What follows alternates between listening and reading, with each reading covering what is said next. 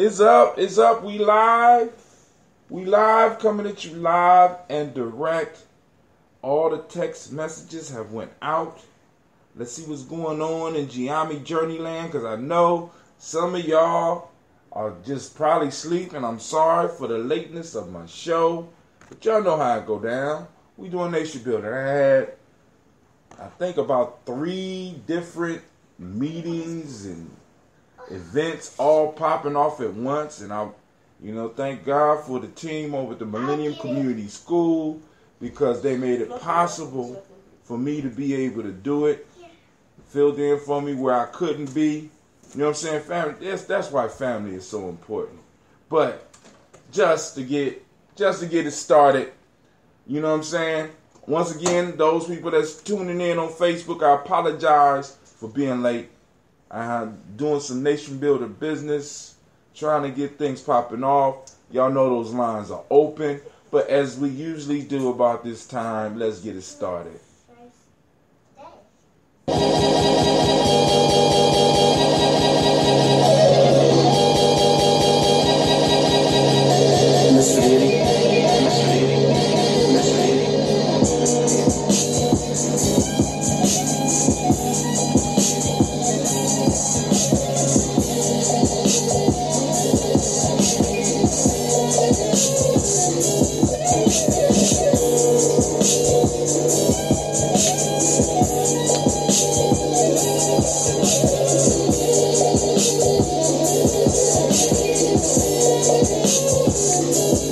Stay hydrated, family. It's going down. It's going down. So let's get ready to discuss the Proverbs. I see y'all coming in. Throw up the thumbs. Let me know who out there. Who out there? Family, I want to welcome you to Tribal Quotes. It's been a great Gye-Nyame. And man, do I got a story about Gye-Nyame for you. Ha, ha, ha, it's a good day for you. Here it come, here it come, here it go, what? Ha, ha, ha, ha. Mr. Diddy put his foot on this one, didn't he? It's good for you.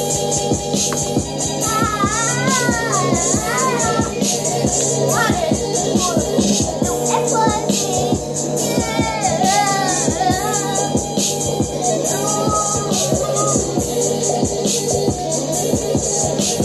Go ahead, dance it up, Tasha.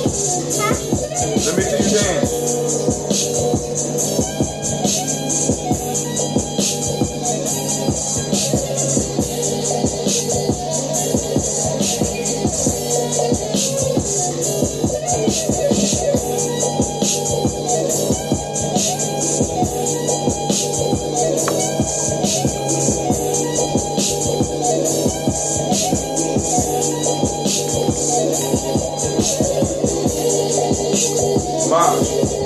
Go that way for me. I want to welcome everybody to Gye-Nyame Journey. Gye-Nyame Journey. Tribal Quotes. About to go down. Saving lives. Motivating thoughts.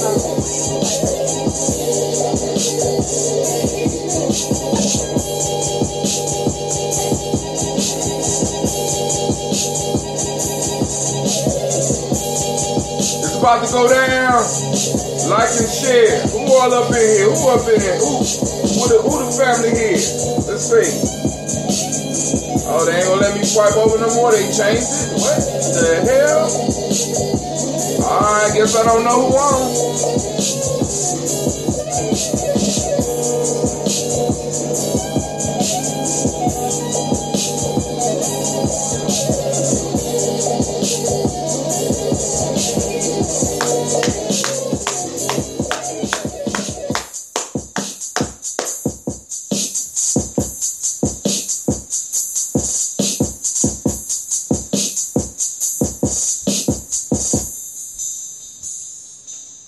Great evening on this Gye-Nyame day. Gye-Nyame. Right? Great Ujamaa to each and every last one of y'all. I want to thank you for joining us on Gye-Nyame Journey as we will run through these proverbs on tribal quotes. So you are now listening to Gye-Nyame Journey Media. That's right. It's a Heart of a Simple production, and you are now listening to Tribal Quotes, where we strive to do nothing but blow up those old paradigms. Because it's the old paradigms that's holding us prisoner, family. Now, I constantly tell y'all in the morning, I say, hey, find some examples of the principles. So today, right, I got to see Ujamaa in action, right? Ujamaa, cooperative economics. Now, I want you to understand, I keep on stressing that I want us to get beyond just the money definition of economics. Economics is the science of resources. How does the resources flow? It tells you how your resources flowing, right? So today, right, I had to take a group of kids to the urban gyms for a meeting. And while I was gone, a meeting was called, and I wasn't able to attend. So my brothers called me and started handling business. I walk into one of my brothers, and he's sitting down talking with the family member, hashing things out. And then he goes into another room with me to take the meeting on. But then I had the nation building meeting at 6 because we're planning for the Malcolm X Festival on May 19th from 12 to 8 p.m. We have some entertainment, and some of y'all going to be getting the Texas to come out. And also, I'm going to be asking you for your support. So I will be sending the link so that people can support, because we still got to raise these funds right now. So here we go. So one of my brothers, actually, let me say 3 of my brothers stepped up for me, right? Then I had a meeting that I had to go to, the nation builder meeting. Then I had to go pick up Cleve, and I also had to pick up Sasha. My mom dropped Sasha off for me, right? Knock that out, right? Resources, just working. It's working. People see that I'm doing things. And then the sister went and picked up the kids that I dropped off because she saw that I was in a collective, you know what I'm saying? We got Ujamaa and Ujamaa at work. You know what I'm saying? In my life. Now, hopefully some of y'all got some models that you could focus on, because a lot of times these statistics, they often pull us to a point where we see what we lacking. But family, we got to activate these reticular formations so that we can start finding those things that are working for us. And today, I got to see the principles in action. And I won't, you know what I'm saying, without giving up family business, because you know nobody wins when the family feuds, right? We falling out because we don't know the rules. Caught up in these institutions. Somebody stole our tools, right? So we need to start activating our tools.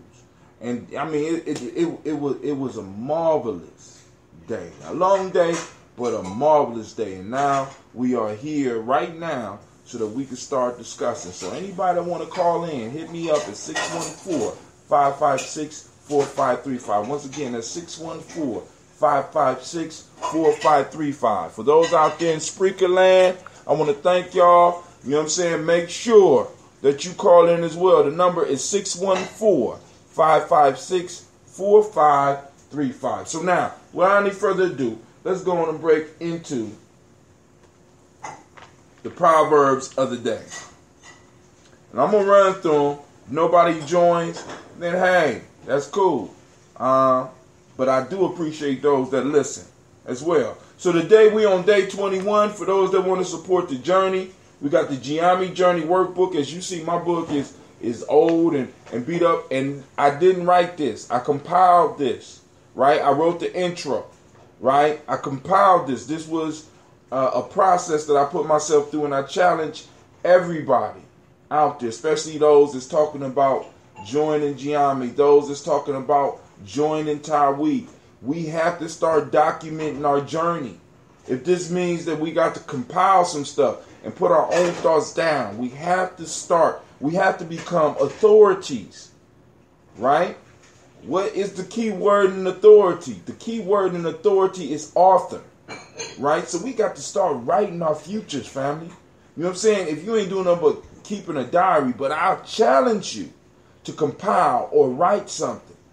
And then, you know what I'm saying, at your own pace and put it out, because we have to become the authorities of our story, the stories that we tell. We have to become the authorities of the information that we use. We got to be able to share our thoughts and grow together, even if sometimes that means we're going to disagree, because I don't mind disagreeing. You know what I'm saying? You know, but like I said, nobody win when the family feud, right? So now let's look at these proverbs for the day. So those that want to support is Gye-Nyame Journey Workbook, Tribal Quotes compiled by Brother Hatim Gye-Nyame. You can go to GyeNyameJourney.com, look in the top tabs. You'll see Gye-Nyame Journey Workbook. Click on it. It'll take you straight to the site where you can buy it. And those of you that's in the journey, you know what I'm saying, those of you, my daily toasters, those that's toasting with me, you know what I'm saying, I got the PDF. I own it. You know what I'm saying? So, hey, support with your eyes or support with your cash. I don't care. Just support. You know what I'm saying? So now, one of the things I want to mention is, once again, I will be posting up links so that you can help us with this Malcolm X celebration. It's very important, family. I need to stress this. We are in the midst of building and rebuilding a culture. And one of the most important things in the culture is holidays or holy days, right? Malcolm X celebration is coming up. Kwanzaa is coming up. Marcus Garvey's birthday is coming up. Queen Mother Moore Day is coming up. We just passed the equinox. You know what I'm saying? We got the equinox. We got Juneteenth. We got a whole bunch of stuff coming up. And these holidays are more than just for us to go out and shop. Are more than just for us to gather. They are cultural stabilizers. Every culture needs to be stable. There needs to be something that's stable. And on a yearly basis, we have to be able to come together and see the fruits of our labor. And this is why I'm going to be posting up the links, because Malcolm X is one of these days. Malcolm X celebration is one of these days, and I'm challenging you, family. I'm saying, listen, dig in your pockets so that we can do this. Now, also this Kaumba, right? For those that don't know the date, I'm thinking, what's the day? The day is the 22nd.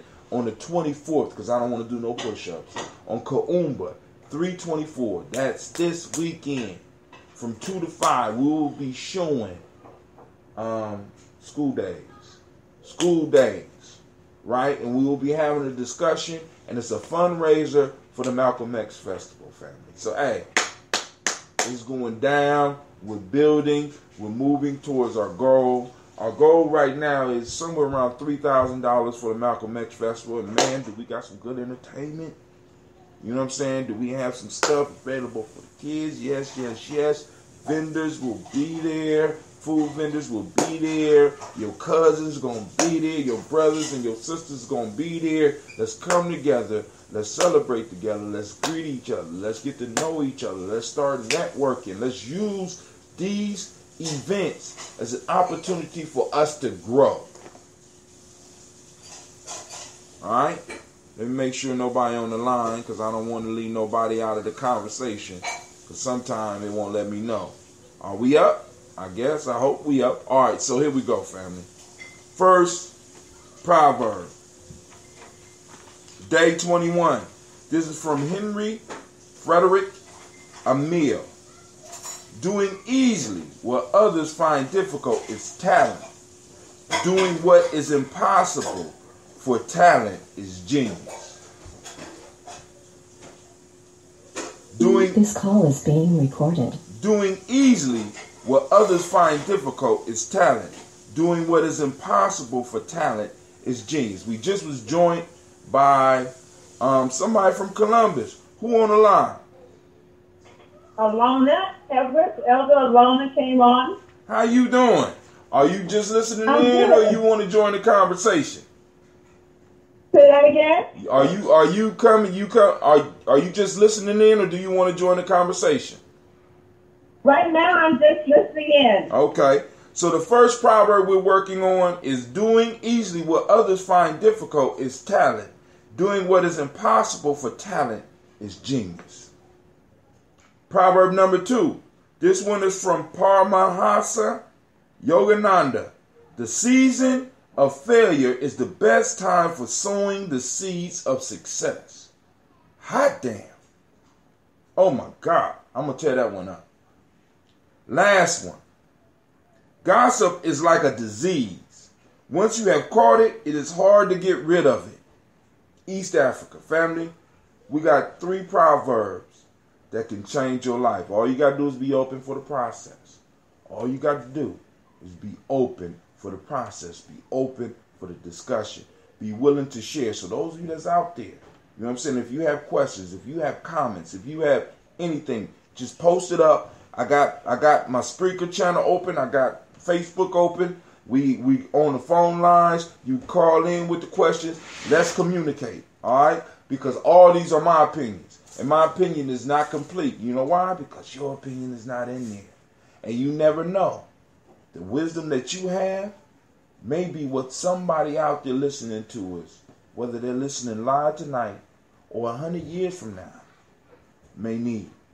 So don't hide your wisdom. All right, so Elder Alona, I need a favor. Oh, okay. You need a what? I need a favor. You ready? Yes. Pick a number between 1 and 3. Okay, you want me to tell you the number? Yes, ma'am. 2. You was thinking about the number 2. I'm incredible. Oh, man. How did I know that? Now, we're going to start with number 2. She picked 2. So we're going to start with the one I wanted to save for last. But since the elder picked it, we're about to tear this one up. Paramahansa Yogananda. The season of failure is the best time for sowing the seeds of success. Y'all ready, family? My opinion. Hold on.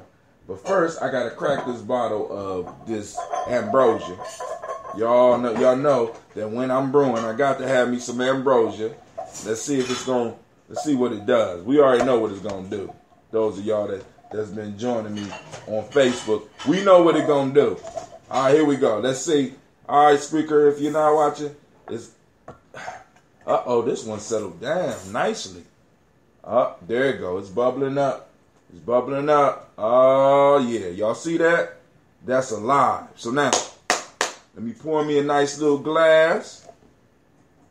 This is that ginseng. I should have mixed it up a little bit before I drunk it.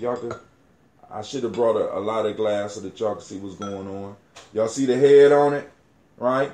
I'm not playing with this brew, family. Listen, I just posted up something about gut health and family. Listen, I just came up with the angle for us. Right? Spiritual technology. Spiritual technology. We just was joined by Miss Tracy, and I want to welcome you. Now, so here we go. Number 2.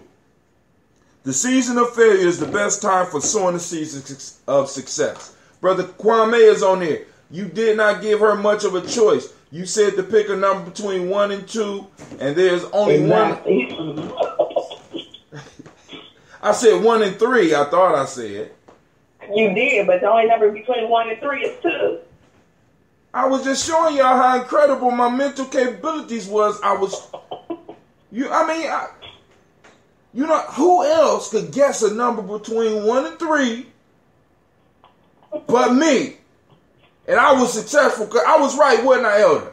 I was right. So I got all these. Yes, you were right. Thank you. And then Kwame gonna call me a big dummy. Yeah. All right, but here we go, family. The season of failure is the best time for sowing the seeds of success.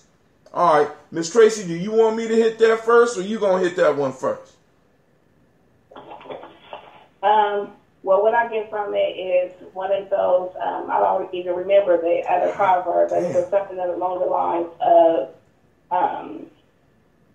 it's better to look where you slipped than where you fell.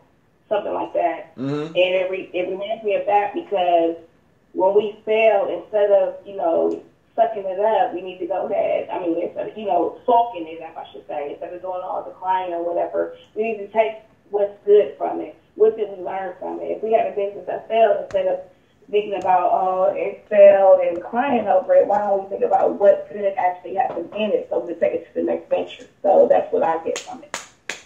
Go ahead, Miss Tracy. Now, hold on. Before I get into it, Brother Nuba says spiritual technology sounds fascinating. Please tell us more. All right, now, so we know that all these fields around us have, in a sense, been conquered and, in a sense, mastered, right? We could get into the technology field, but it's going to be very hard for us to squeeze in and be able to compete. You know what I'm saying? We can try to build cars, but it's going to be very hard for us to get in and really compete. We can try to conquer all these other things, but one thing that we have in our community is spiritual technology.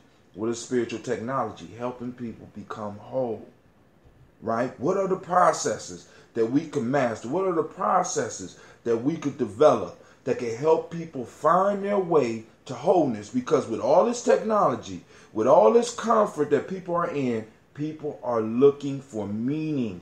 And one of the things that we can provide as a community, as a tribe, as a people, is ways for people to find that wholeness. That's spiritual technology, right? And it's like, it's so much stuff out there that people are not really exploring that we could look into. Ambrosia, spiritual technology. Divination, spiritual technology. Rites of passage, spiritual technology.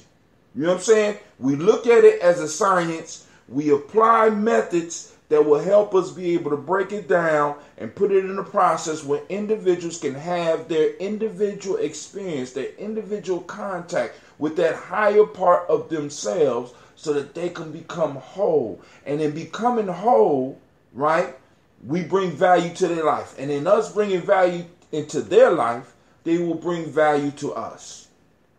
Whether they're going, you know what I'm saying? It's simple. When we provide value for people, people provide value for us.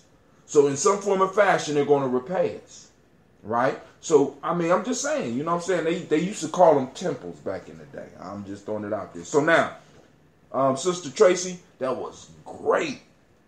Here we go. So now, this is my perspective. Season of failure is the best time. All right, the season of failure. In this culture, one of the things that they push us away from is the concept of failure. They push us away from it, and we push ourselves away from it. And we're very harsh in our community about failure.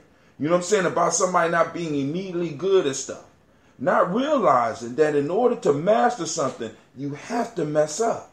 The only way that you move towards success, one of the things I always say is that the bricks on the road to success are made from the dust of our failures, right? And a lot of times, because we don't give our children or ourselves the room to fail, you know what I'm saying? We believe in failure is not our option. Excellence. Perfection. You know what I'm saying? We rob people, we rob ourselves of the opportunities to be able to actually go to the next level, because oftentimes, if you look back in your own life, many times when you thought you had failed, you know what I'm saying, and you really look back and you be honest with yourself, many times when you thought you had failed or when you failed, oftentimes that gave you the springboard to move to the next victory. So when we fall down, our ancestors are giving us feedback. When we fall down, the universe is giving us feedback. When we fail, the universe is giving us feedback. Not feedback saying stop. Feedback telling you how to do it right the next time. And each time we fail, we try to do it over and over again till we get it right. That's how it works, family. And for some reason, we have stripped this out of our culture. We don't provide our young people with places where they feel comfortable enough to fail. And I want to tell you, and let me say this too. Part of learning is for an individual to feel comfortable enough to make mistakes. And I mess up with this with my son. I mess up with this with my children. And, you know, when I'm going through these proverbs, I'm actually thinking about shit that I go through, where I get upset because they make a goddamn mistake. And I'm still, because I have been, how can I put it? In a sense, Failure for us in this culture, in America, has always meant pain. We only get one chance. One chance. And in that one chance, right, we don't get no more. Whether we're going into business for ourselves, whether we're trying to go to college, whether we're trying to start a business, in most cases we get one opportunity. And that has been ingrained in our culture, where we would throw our own selves or allow other people to throw us to the side because we fail. You know why? Because failure with us has always been connected with severe punishment and pain. I want y'all to imagine this. You being out in a cotton field, and there's a certain amount of pounds that you got to get, and you don't get those pounds. It ain't like the day where you can go home and possibly come back to work. You know what I'm saying? No, they would send you home with lashes on your back. They would, you know what I'm saying? There was no failure was allowed, family. So we through time, this trauma has been passed down so that when we're dealing with each other, we are as severe as some of those slave masters was on those plantations. Many of us, we come into situations already thinking that everybody is supposed to be where we are, and in doing that, we rob them of an opportunity to get better because they messed up. They made a mistake. They overstepped their boundary. We do it with our kids. We do it with ourselves. So for me, when I'm looking at this, the season of failure is the best time for sowing the seeds of success. When else can you sow the seeds of success other than on a plowed land of failure? What else? You know what I'm saying? So we have to be honest with ourselves. We have to look into ourselves and start giving ourselves permission to fail. Permission. And you know what a failure is? Let me tell you how we look at it and how other people look at it. In science, they call failure an experiment. Brother Shaka's on the line. What's up, Brother Shaka? I know you've been holding back, man. What's going on? Man, let me tell you something. Not only do we have to give ourselves permission to fail, we need to give ourselves permission to fail all by ourselves. Because the only failure is the one that you don't learn from, that you don't increase from. And when you keep failing the same way over and over again, that part is just called stupidity. And when you look at the same traps that's been set for ages, and we keep falling into that same trap, that says a whole bunch about us as a people. So if we're not ready to change the way we think, what we say, and what we do, to hell with it. We just got to move without you. Anybody else? Oh, Go ahead, Shaka. Go ahead, man. Go ahead. Hey, anybody else? Any other comments? Any post? Anybody want? You know what I'm saying? I'm just saying, because there it go, right there. You know what I'm saying? Like I said, it's about us sharing perspectives. This is what we call in Gye-Nyame sharpening the sword. We put our heads where we got our swords out and steel sharpening steel, right? We thinking. We got to think about this.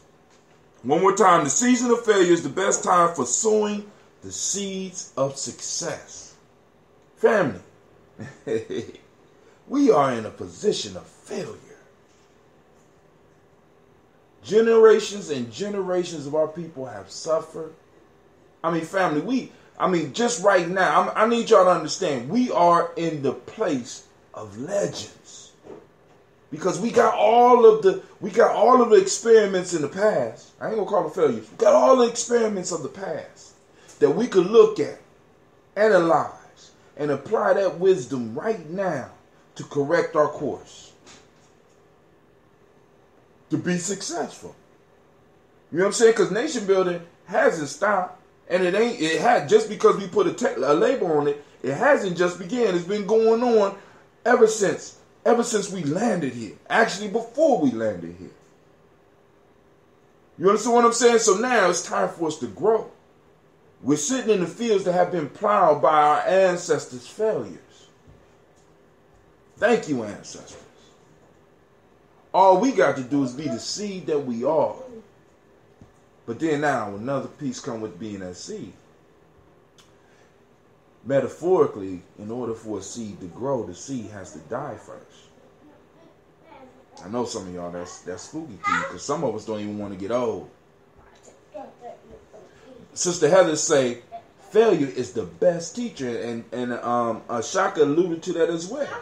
You know what I'm saying? The only time that is truly failure is when you don't learn from it. So let's change the language. It's not, we don't have to call it failure no more. We call it feedback. We call it experimentation.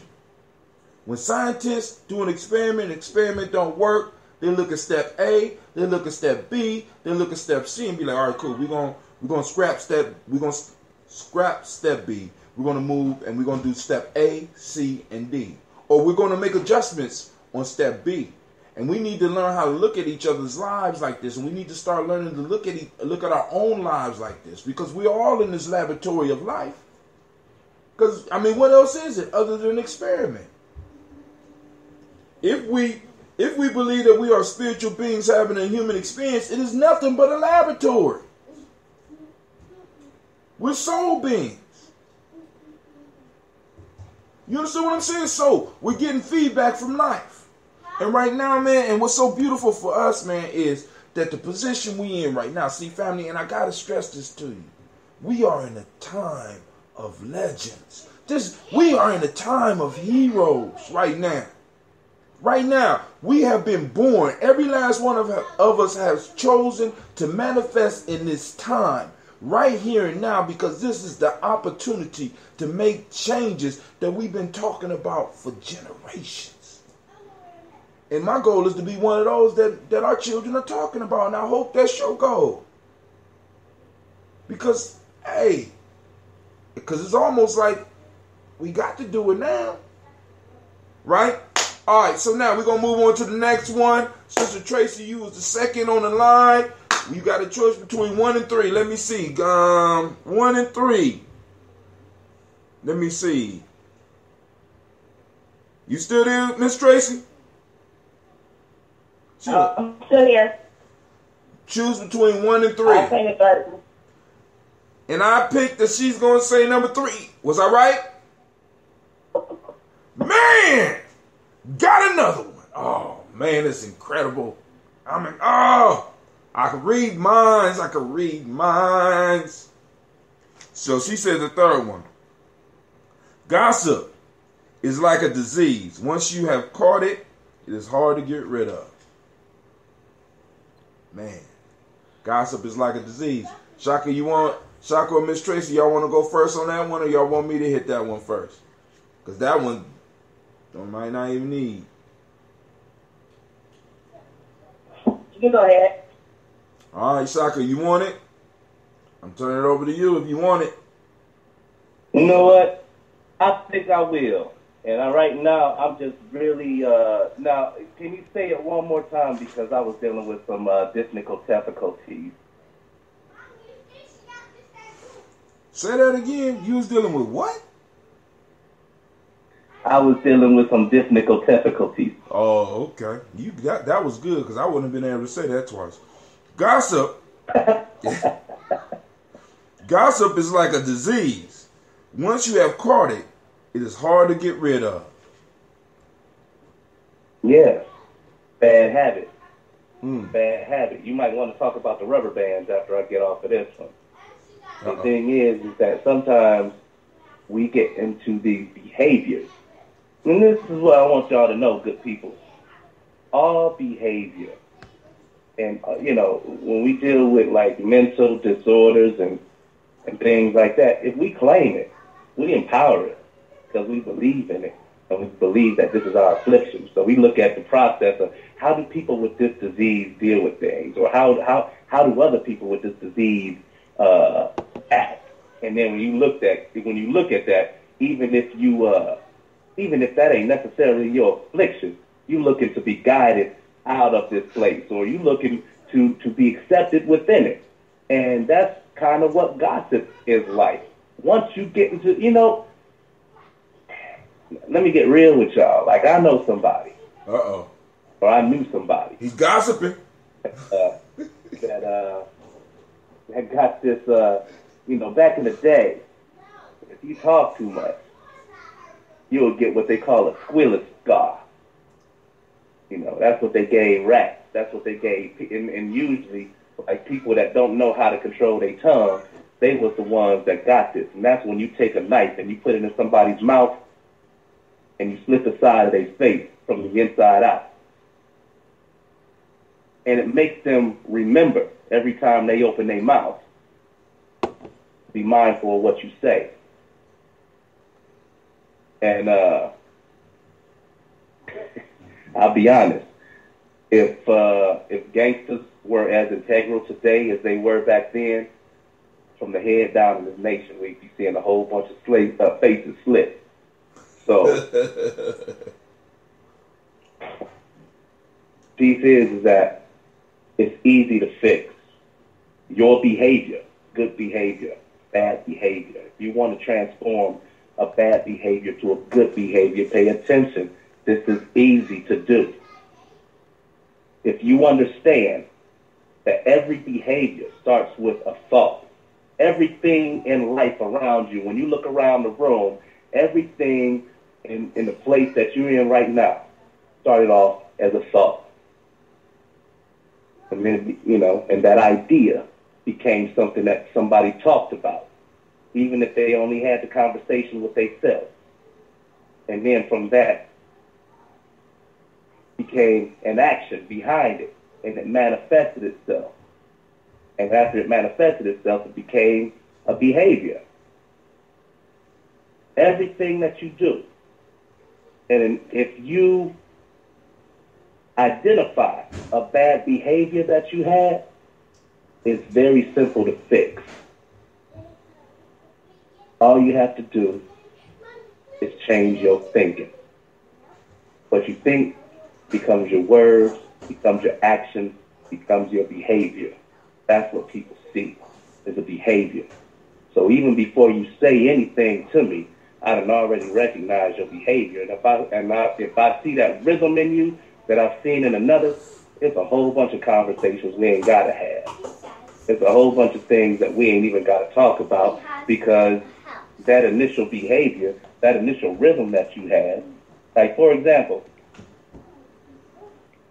I'm a musician, singer-songwriter. When I'm on stage, it's my bandstand. You're a musician that is performing with me, even jamming for the first time. If all you know is 3 chords, be very careful of the way that you play those 3 chords. If you are mindful and respectful of my bandstand, you'll gleam when I want you to gleam. You'll shine when I want you to shine. But just keep those 3 chords out of the way from the major conversation, because that's what music is. It's a conversation. But if you're the kind of person that don't even want to make eye contact with me, you just want to strum these 3 chords over and over again, and we dealing with some jazz musicians that's having a whole different sophisticated conversation, because in jazz, we playing like 50 different, maybe not, but we playing to a song form. We maintaining this conversation the way that it should be. And if you just want those 3 chords to be heard at some point in time, I might just unplug your act and go tell you to have your own conversations elsewhere, because you ain't paying attention to what's going on here. Imagine if we had chuckers on our greatest songs that we like listening to, right? Imagine if you had a garage band artist playing along with John Coltrane. Anybody in their right state of mind tell you, man, get that dude the fuck out of here. It's offensive. It's offensive when you come into the place with 3 chords that you got under your hand, and you will not have the will to learn anymore. If you're on a bandstand with me, that either means that A, you believe in what the message that I'm presenting, or B, you are willing to learn. But if you're coming up with those 3 chords and you think that that's the showtime of the night, so you playing those three chords like you a rock star. You playing those three chords like it's more important than the message that I'm saying, man, you will get unplugged and you will not be invited back in. And my people, that's how I feel about us. That sometimes we step into a conversation that's a lot more evolved than we give it credit to, and we think we just gonna do some trap music on top of it. And take that trap music back to wherever you came from. You understand? Shaka, So, I'm kind of offended, man. what? I'm kind of offended. You know what I'm saying? Because I came on your bandstand and I played three chords. And I'm just now finding out how you felt about the three chords that I was playing because I thought I was jamming. I don't appreciate you. Man, let me tell you something, Tim. You're giving yourself a lot of credit with those three chords, okay? But here's the thing. You came on the bandstand with those three chords. Did you believe in the message that I was sending? I couldn't hear your message. I was playing the three chords. No, you wasn't. Stop playing. But yeah, y'all, that's what it is. And some people will get offended. And guess what comes out of that? You walk away, and now you got to have a conversation with self. And years later, maybe something that happened within that conversation with self resonated with you, and it made you feel empowered to get back on that bandstand with me to be able to express what you learned. I like how you looped it back into the previous proverb. That's dope. That was dope, Shaka. That was dope. You looped it all the way back into the season of failure is the best time for sowing the seeds of success. But a person first have to know that they fail. They have to know that there's a struggle. And what you say, sometimes people get up and only got three chords playing with people with 50 chords and think that those three chords are equivalent to what the other ones are saying. We all experience that. But then I also like how you tied it back into talking about not just gossip, but other behaviors, right? Because you took gossip and you expanded gossip and started talking about bad behaviors, unhealthy or unbalanced behaviors, right?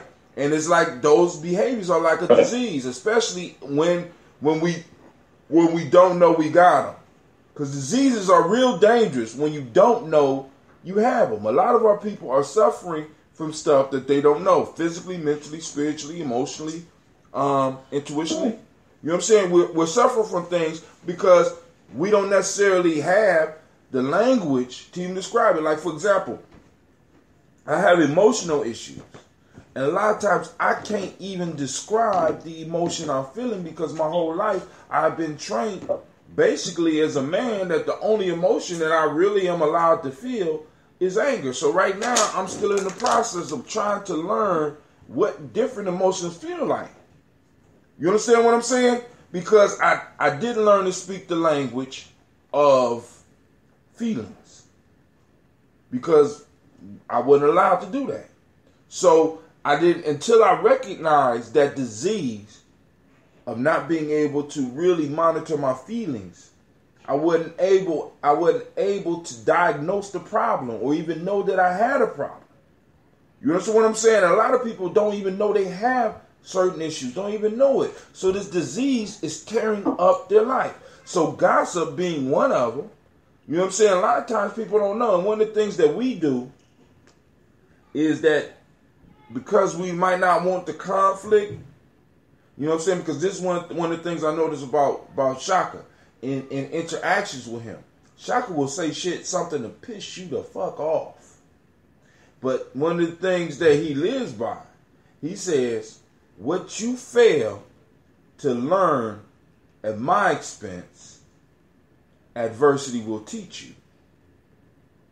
Right? And a lot of us, we avoid those conflicts because it's something that you need to point out to somebody, but they might not be ready for it. Then you got those individuals like Shaka that don't mind exposing that to you. And a lot of us, we might need to take some pages because many of us in nation building, we have to, in nation building and becoming warriors, we have to be able to help people see themselves. Because what we got to remember is that most people don't know themselves, so they don't know what they're afflicted with. So when they come to you, in order to help them, you might have to confront them with with what you see. Because in many people's, I mean, check this is what's crazy. We are other people's mirrors. So what they see about themselves, what they know about themselves, they usually got from the people around them. So usually somebody that's running around with a disease has been disserviced by their community. They haven't received the proper service or respect of the community. Because what is respect? Going back to the definition of respect. What is respect? Respect is seeing again.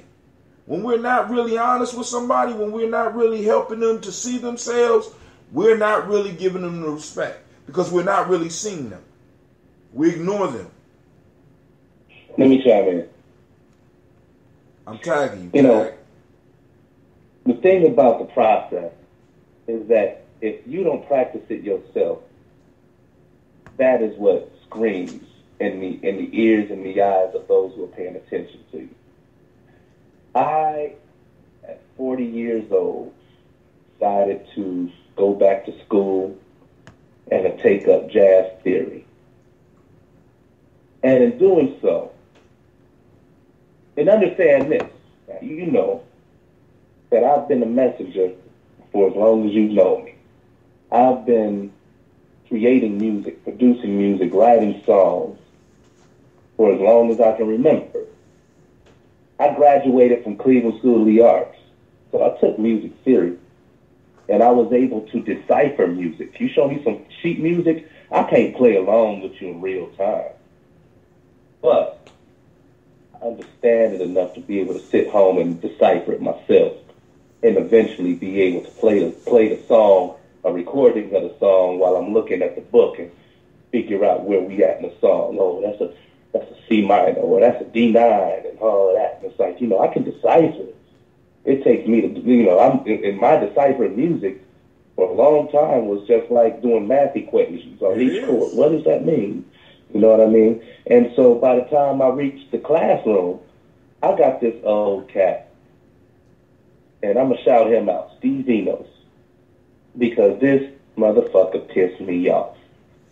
He's the head of the Jazz Studies Department down at Tri-C, and I took his class, and the more that I, and you got to take his class to finish the coursework, right?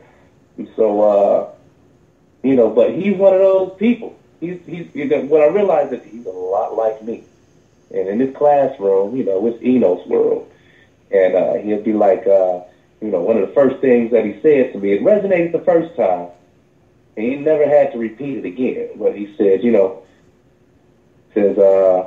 if you never learn your major scales, you'll never be a great musician. Right? Never learn your major scales, you'll never be a good musician, a great musician. Is that the basics of music? Yeah. The foundation of jazz theory.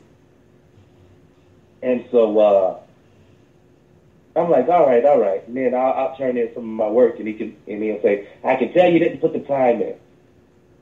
I'm like, is the answers right? He'll say, yeah, for the most part, but the difference is where you make your mistakes. That lets me know you haven't put your time in. It's like, because the thing is that when you learn theory, you're learning numbers and shapes. It's not even about the music anymore. It's about the numbers and the shapes that's on the paper. If you don't know how to translate those shapes, and you don't know when they change, then you're not learning theory for real. And everything becomes more complicated because you're just winging it as you go. Right? So at one point in time, I don't know if it was because of a grade we were having this conversation, or there's accommodation that I was looking for and he wasn't willing to. But we had a conversation in his office, and he brought that up again. He said, if you don't know your major scales, you'll never be a great musician. I said, you know what? when I'm on a bandstand, it is my bandstand. So whoever's on the bandstand with me, they follow me. Because I think the thing is, this is what he said. He said, if you never learn your major scales, nobody's going to invite you on their bandstand. I was like, yo, whenever I'm on stage, it's my bandstand. And so the piece is that in that, he had to respect to an extent that I'm a messenger and an artist before I'm a musician. And I had to accept that too, if I wanted to accept that. And the whole piece is that the conversation that I took home is, hey, on your Facebook, when you say I'm a musician, do you really mean that shit? Because if I wanted to, own that, then I would just take Steve Vino's advice, learn my major skills, and be able to play along with some Coltrane shit like it's nothing, right? Be able to play along with Eddie, and we can have a more profound conversation. But Eddie doesn't keep. Eddie has been my tenor player for over 15 years, and has never had a problem with the conversation because he understands the conversation, because he believes in the conversation, because he's willing to learn more about the conversation. That's the thing about Eddie, man, is that if you've ever had a conversation with him, he can correlate Eddie Baird. He can correlate every jazz artist with every hip hop artist that has and really create a parallel between the worlds based on some real shit. After you told me and that, I saw Eddie and I tried to stump him. I said, all right, Eddie, I heard that you can correlate every jazz musician with a hip hop artist. He said, well, I try, because he's real humble. I said, okay. I said, Rashawn Roland Kirk.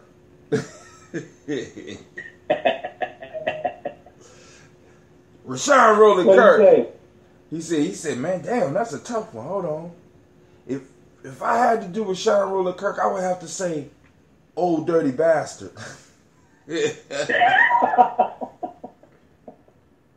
I said, I hear you. I get you. Yeah, shit, I can see that. You know what I'm saying? But those that you have to hear Rashawn really understand. But bringing it back to the proverb, gossip is like a disease. So Shaka basically broke it down into bad habits rather than just gossip, because we know gossip can be a bad habit. Now, because like I said, in everything is a double-edged sword. So you got good gossip, you got bad gossip. You got too much. Too much of one thing is good for nothing.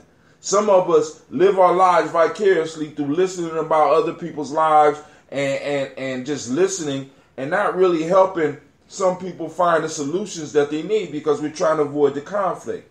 But if we don't have the conflict, there's no growth. You understand what I'm saying? Because the only way that I know Hatim in many cases, now I'm trying to do some introspection on myself. I'm getting up and I'm doing stuff like this, but a lot of our people don't do these type of discussions. So the only reflection that they have of themselves is what we present. What we present. What we give them. What reflection we give them back. And if we refuse to give them a true reflection, we have to ask the question, do we truly respect them? Are we really showing them the respect that we say that we have for our people? Are we showing our people? Are we showing our legacy the respect that we say we have? We got to be clear about that. All right, so now, without belaboring the point, Miss Tracy, you got something you want to say to that? Yeah, what I thought about when we brought up the quote, I thought about the poster that we have in the library where it talks about successful people talking about that successful people talk about ideas where unsuccessful people talk about other people. That it becoming a disease, I thought it was really the catch right there, because if you think about it, once you fall into that mindset of talking about other people, the gossiping and so forth, how successful are you at that moment? And then, and how far does that go? So you realize, like, wait a minute, let me retract. You know, so it happens to the best of us. But like you said, you know, when are we? You know, if we're gossiping, if we do have things that we need to say, maybe we need to bring it to someone else, to that person to uplift instead of making it, you know, like a negative vibe. It could be a positive vibe. And one of the key pieces in our community, right? In our community, like, because we talk about building tribe, one of the things that we used to have back in the day was everybody had a mentor. So if you can't directly take it to the person, maybe you might need to find that person's mentor, that person's master, or that person, somebody that person respect, and possibly, you know, you might need to talk to them about this. Because a lot of times, people might not be able to take what you have to bring them. So sometimes, like I said, it is wise to avoid some conflicts. But some of us are in a position of teachers of many people. We're involved in many people's lives, and whether we know it or not, they may be looking up to us. So we owe it to all those who are investing their humbleness in us, investing their respect in us, investing their time in us. We owe it to them sometime, or maybe all the time, the ones that you are personally responsible for. Like, for example, one of the things in Gye-Nyame we talk about is sponsorship. Everybody that I sponsor in, I'm responsible for at least 5 years. So, you know what I'm saying? I'm checking. You know what I'm saying? Those people that's part of my family, I'm checking. We sitting down, we falling out, we arguing. You know what I'm saying? Because I need them to understand that their success is my success and my success is their success. And we're able to build together, because right now what's going on with us in Columbus as far as Gye-Nyame is incredible, man. I mean, it's incredible. And what do I mean by that? I mean that every day I'm able to wake up and look at my family. Not just my children. I'm able to look at my brothers. I'm able to look at my sisters. I'm working with my family every day. I'm working with my tribe every day, with members of my tribe every day. Every day. Right? And I'm like, I'm blessed in that way. But it ain't just that it was luck. It ain't just that I hit the lottery. It ain't just that, no, this shit is years in the making. You know what I'm saying? And it took me some time sitting down with somebody and having the difficult conversation. It took some time for me to you know what I'm saying, for me to help somebody figure out that there's a disease there that is not only going to stop them, because you in my tribe, if you got the disease, that shit is contagious. We got to kill that right now. Right? Many of us, we're not looking at our tribes, family. We're not. We're allowing shit to go on in our tribes that's very contagious and very dangerous. And it stops the forward progress. It stops the growth. Because the disease sit up and eat up and dissolve. It eats up and grinds away resources. Yeah, anybody else got something you want to add to that? Elder Lona, we cool? Yes, we're cool. There was one thing I did want to say, and it's kind of relating to number 2. We need to provide a safe space for our children to fail, a safe place where there's no penalties. I know I tutor, that's one of the things I will tell my students. When you're with me, you have the opportunity, because it's safe. If your answer is wrong, or if you don't feel good about what you're doing, there's no penalty. There's no lashes if you don't pick enough cotton. So we just always need to provide a penalty-free environment for our tribe. And when we talk to each other, about, say, the one Shaka talks about bad behavior when we talk to each other about when, you're gossiping or something like that, we do it in a no penalty way. This is, you can say it. I'm just telling you because I love you, or something like that. Just a penalty-free environment where we can grow, because sometimes we don't have that space. Can I speak on that, Elder? Yes, please. That space already exists for each and every one of us. And I could say, in one word, adversity.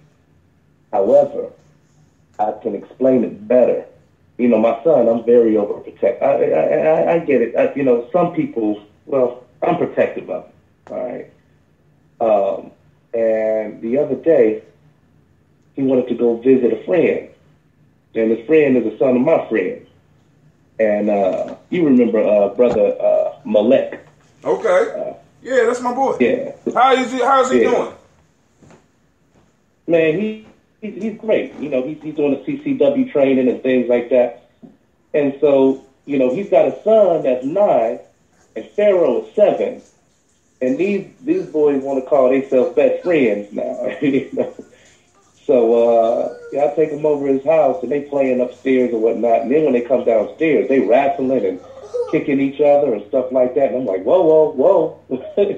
Pharaoh, that boy is slightly bigger than you.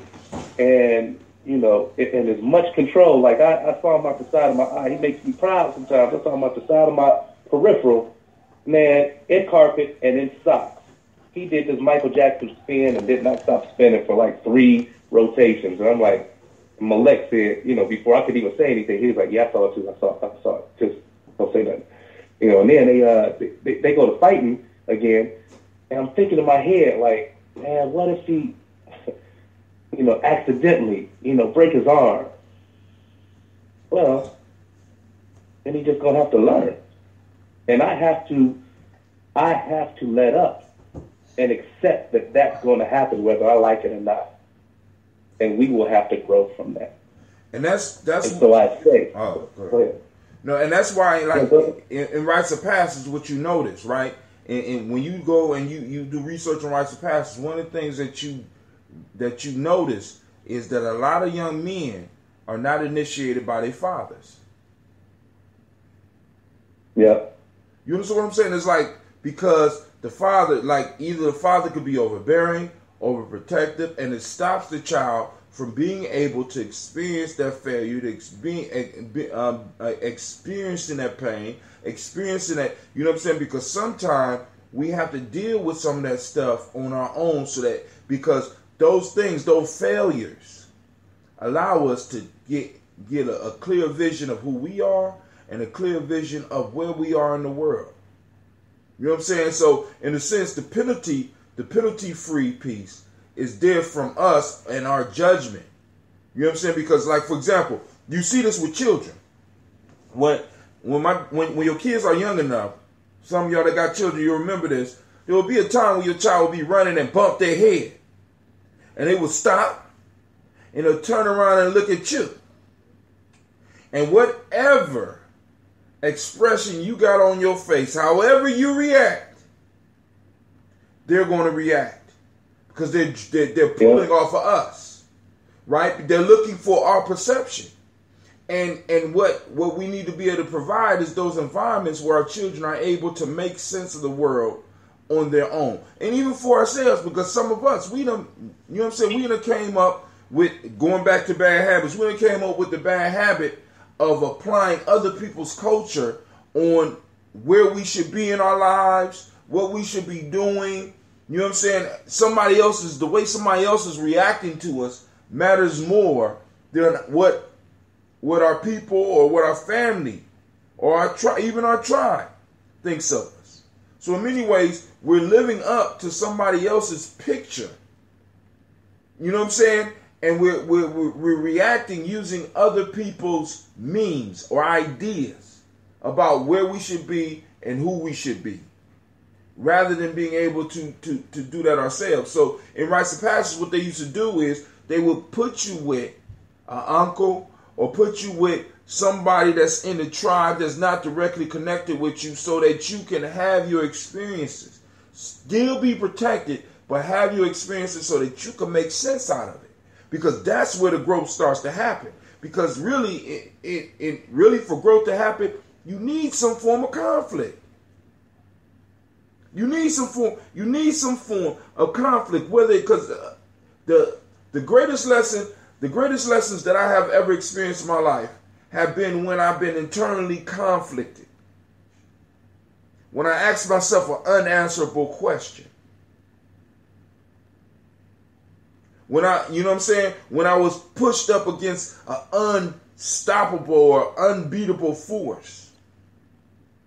You know what I'm saying? Or at least it seemed, because right then I was setting my own limitations. And I was thinking about how everybody else think about the problem, rather than thinking about how I could deal with the problem. And speaking of that, let's go to the third one because I don't want to keep y'all up too late.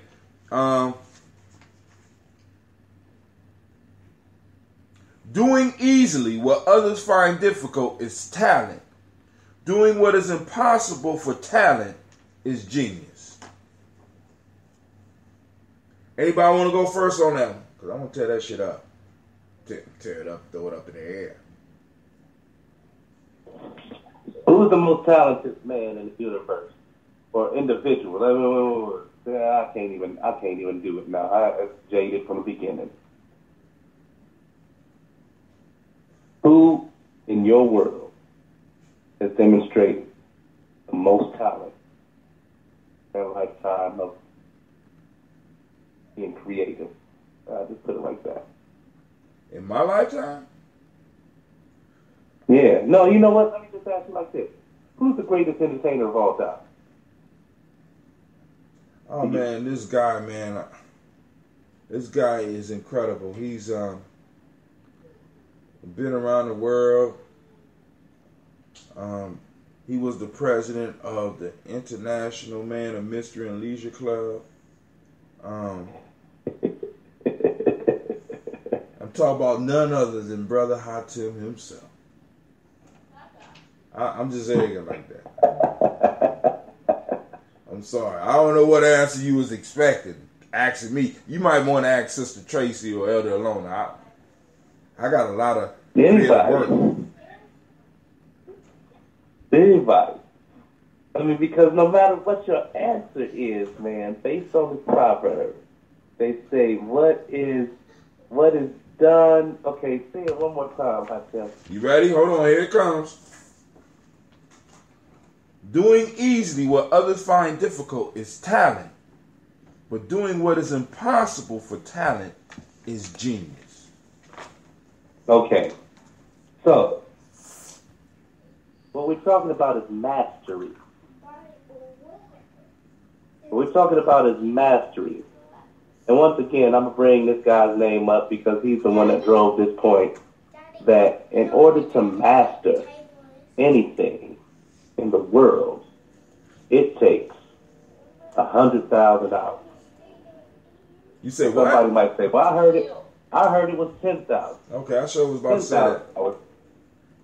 10,000 hours to become proficient. 100,000 hours to become a master. So, for those who are truly, and when you look at the hours put into degree work, how many hours do you really put in to get your bachelor's? I'm not talking about how many credit hours. I'm talking about how many hours do you really put in and devote to the understanding of that in which you are studying. So somewhere you become proficient somewhere around 3,000 to 4,000 from the point hours. that you fixed your heart and you said, "This is what I want to be." Somewhere around how many hours did you put into it from that point? Somewhere around 3,000 to 4,000 hours for an undergrad. And how much for a master's? A master's, you might make it over 6,000.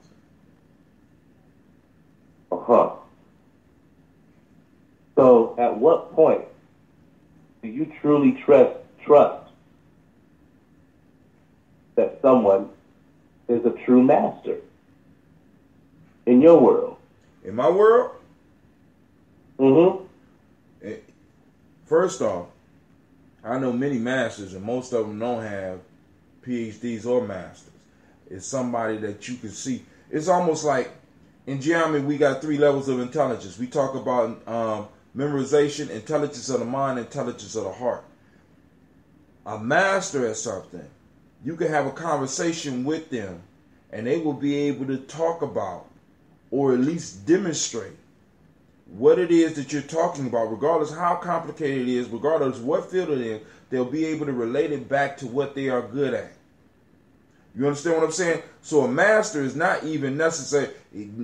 A master, you know it because you can feel it on them. They are the craft that they have been practiced. They become the craft, and you can see it in them. You can see it in their movements. You can see it in their actions. You can see it in their you can hear it in their conversations.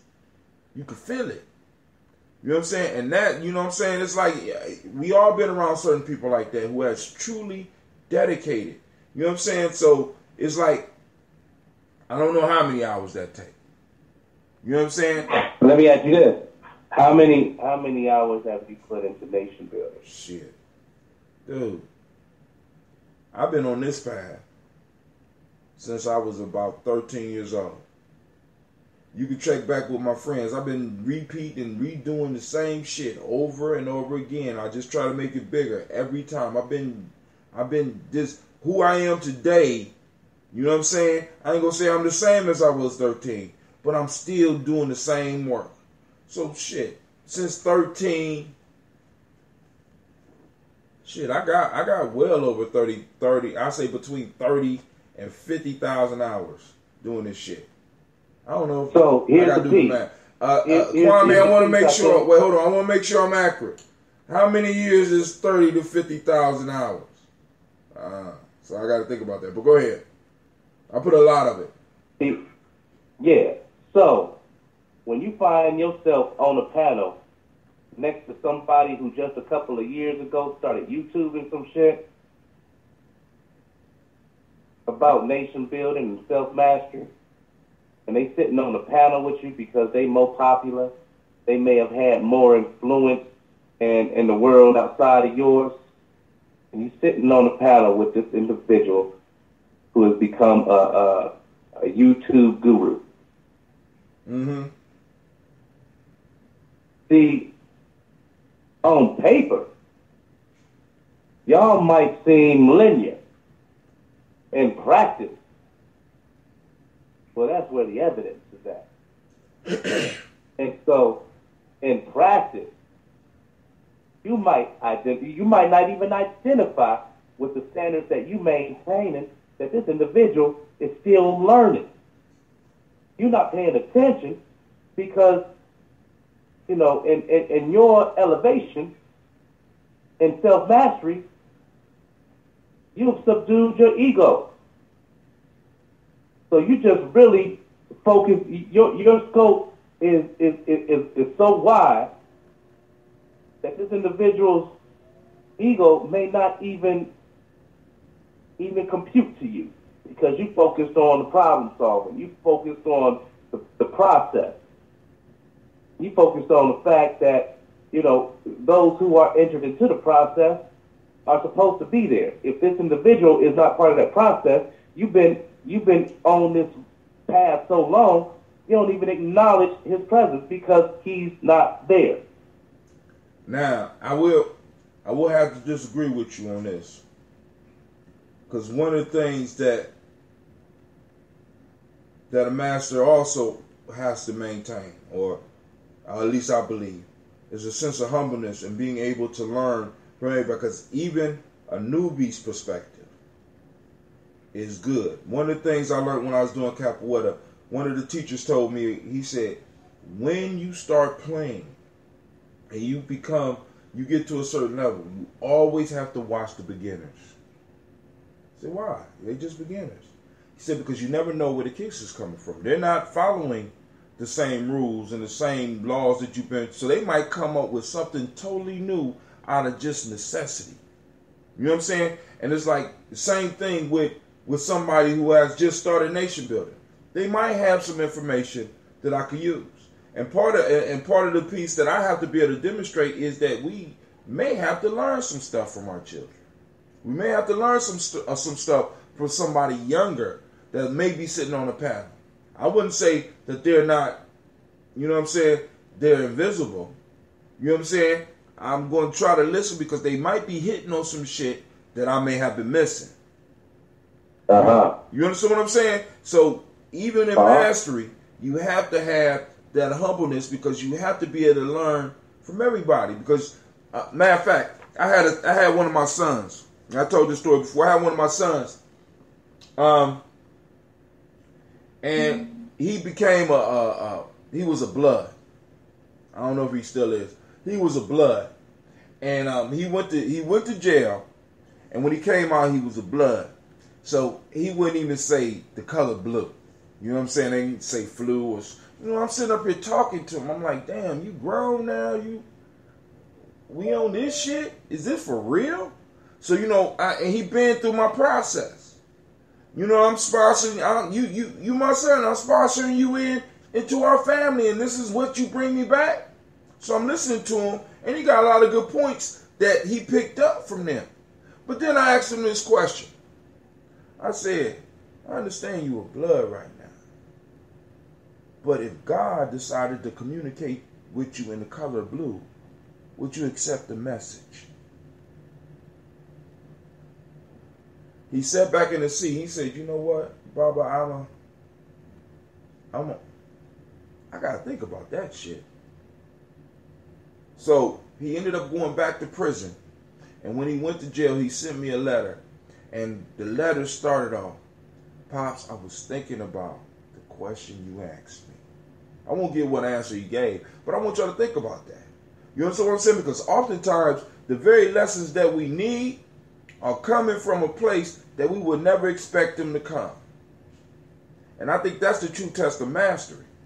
You know what I'm saying? Because it's like, we got to be able to pick up the message, even if it is with something that we might view through our lens as disgusting. But the creator and wisdom lies everywhere, and we got to be able to extract that from wherever we are. And once we get to a point where we feel that we are so elevated that we can't learn,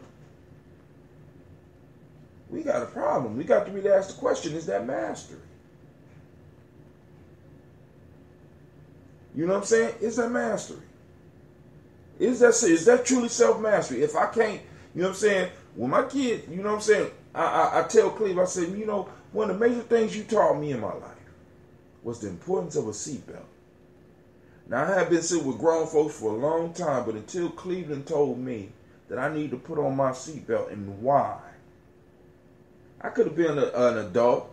Like, you can't tell me what the fuck to do. You my son. I'm listening to what he got to say, and he taught me a very important lesson. Especially since I fall asleep when I'm driving. It made perfect sense. We all need to put on our seatbelts. You're right. So we got to be able to expect wisdom from unfamiliar places. Right. Now, the piece that I was alluding to was the difference between an operative and a speculative. If you have been an operative on this path for most of your life, then you understand the rhythm of the process. The rhythm of the process. Someone who has devoted 2 years to learn from a speculative nature, meaning, you know, through other people's experiences, they've never put themselves into the rhythm of the process. So in mastery, what you have taken is that when you hear a crescendo, you know what comes next. When you hear a silence, you know here comes the crescendo. When you hear the thunder, you know how to time the lightning. All someone from the speculative understanding understands is that where there's thunder, there's lightning. But you know the rhythm of that because you've lived through it. And you have experienced it so many times that when a thunder claps, you know how to synchronize your own rhythm with the rhythm of the universe. Someone who is only learning from a speculative understanding is not paying attention to that. Did someone just hang up? Yeah, that was Sister Tracy. She about to go to, we've got to get up. But go ahead, because I want to go and finish so we can go and shut this down the proper way. All right, family. So go ahead. That was it. Go ahead. All right, family. So now, one of the things that Dr. Kelsey often talked about was he has this I am a genius piece. And he used to talk about bringing the genius out of our children. What I want to do, I want to plug this one in. Doing easy what others find difficult is talent. Doing what is impossible for talent is genius. And what we need to bring out of our children to move to the next level of where we are is that genius. Being able to look at what's impossible for talent. Because I want y'all to think about this, because the position we are in as a group, talent is not going to be able to get us up out this shit. We need genius. So we need to be able to cultivate and pull that genius up out of our children. But we got to tie it right. We going in a cycle. We got to tie it right back into that first proverb and go right back to what Elder Lona said by providing a zone where our children can fail safely, where we can fail safely and master our skill. Master our skills, right? Bringing it right back around to being able to heal those behaviors that take us off our path. Straight cycle. But family, listen, I want to thank everybody for joining me on the journey tonight. I want to give Shaka, let's let Elder Alona give some fair parting words. Then we're going to let Brother Shaka, and then we're going to shut it down, family. And first, before we do that, Miss Heather was going to us, because I know who you wanted me to say. Miss Heather Ann Haynes out of Chicago said Michael Jackson.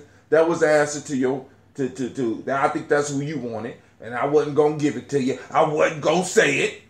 Brother Kwame did the math. 30,000 hours, 24 hours a day equals 12,050 days equals 365 days in years, 3.43 years. But I ain't going to do the 24 hours. I'm going to break that down until I got to break that down. I would say maybe 8 hours a day, maybe 10 hours a day. I don't know. Not a full 24 hours. But thank you to Brother Kwame. Brother Nuba say, Shaka, so how is the progress on the June event coming along? So maybe that might be what you might want to, hit that real quick. And then, better yet, Mama Lona, do you have some closing words for us? Let's just continue to act and speak like we love ourselves.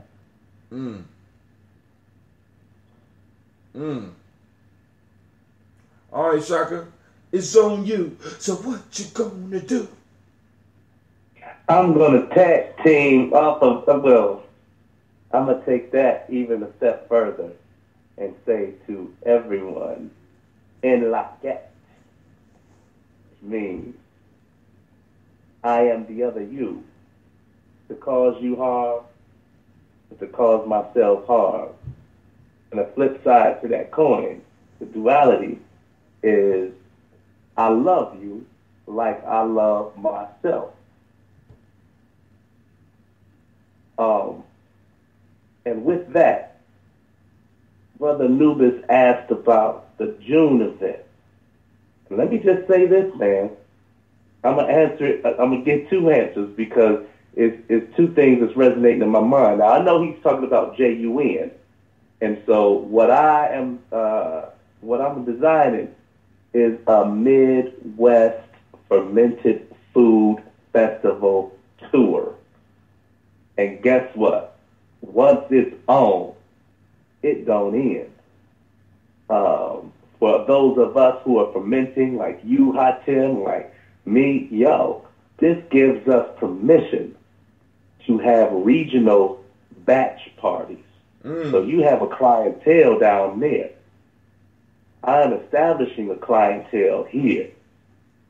And at the end of the day, we should be always documenting when we have the conversations that go on in these events. I think that those conversations is what's going to draw more and more people into this culture of fermentation. Because they might hear something from me, but they like, oh man, you're only 5 weeks into that. One of the brothers, he asked me, he's like, well, where'd you learn it from? I would like to meet that individual. You know what I mean? Mm-hmm. And the piece is that we need to constantly create opportunities for that to occur. I can dig it. Instead of saying, oh man, we had this festival. You should look up on YouTube when we did this thing. Man, no. Let them encourage them to come to the next one. And on that level, we need to establish more frequency of these events. So doing a tour gives us permission to have one in Cleveland this month, have a batch party down in Columbus next month, come over to the city, to the East Coast, and introduce it there if it's promoted right, and keep it going. This is the way that we should move, because as you are, devoted to the documentation of this journey, the Gye-Nyame journey, well, fermentation is part of that journey. So we need that to be documented too. Because what we're trying to do is show evidence that we have a philosophy that is going to strengthen and to fortify our pillars of our individual foundations. And that comes from fortifying our physical well-being, intellectual well-being, economic well-being, as well as spiritual. So if we're not able to show evidence on a routine basis, we're missing out on a whole bunch of believers because of the rhythm of what's going on outside of us. We can look at this whole world like, we all got part in this one major tune. If we don't rehearse for that part, when it's our time to shine, it's going to do what it's supposed to do. Maybe you weren't supposed to be great at your own moment. But if you're not mastering your own world, what are you?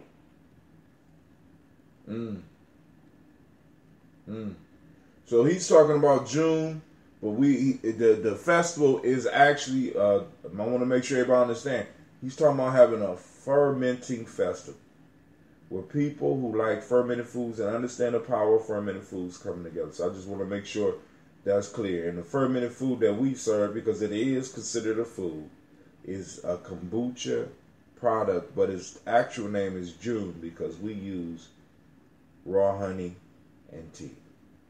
Right? One more thing, I'm actually, and I know this is a hot day for y'all. Y'all probably got I ain't going to say probably. On June 17th, we're going to be doing a Juneteenth artist extravaganza. That's hot. That's hot. I think I might be there for that. I'm on. You know what I'm saying? Here's the major reason why, man. Is because we treat, the reason people regard slavery the way they do is because we keep them out of the conversation. And so when Juneteenth come around, it's just us. Listen, Juneteenth celebrates a freedom that is what ties this whole daggone country together. So for us not to capitalize off of it, but we're in America. What do you expect? If we don't, somebody else will. And so I'm saying that because we let hip-hop go. We don't own that no more. Juneteenth is the last standing piece for us to pronounce our greatness in this month. So when it comes down to it, we need to be able to open up where people outside of us feel comfortable celebrating freedom, and most especially our freedom. And that, in essence, is the grandest brotherhood that we can have in this place of America. All right, family.